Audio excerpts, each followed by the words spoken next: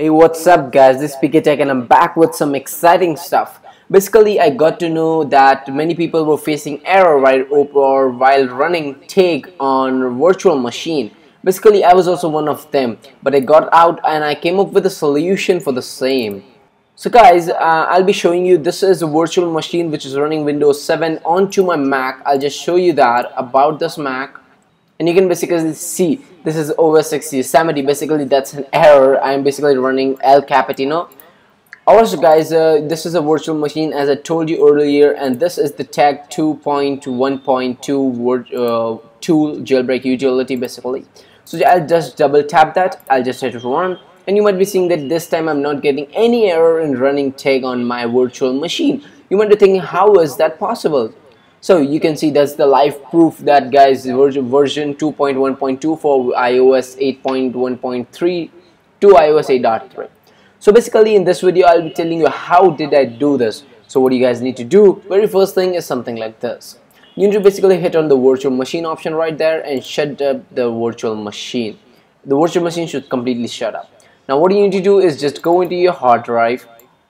You need to select documentations. Under documents you have a folder virtual machines. If you're using a VMware Fusion or VMware Workstation, you might be getting an option for virtual machines, and this is the Windows 7 virtual machine which I had built.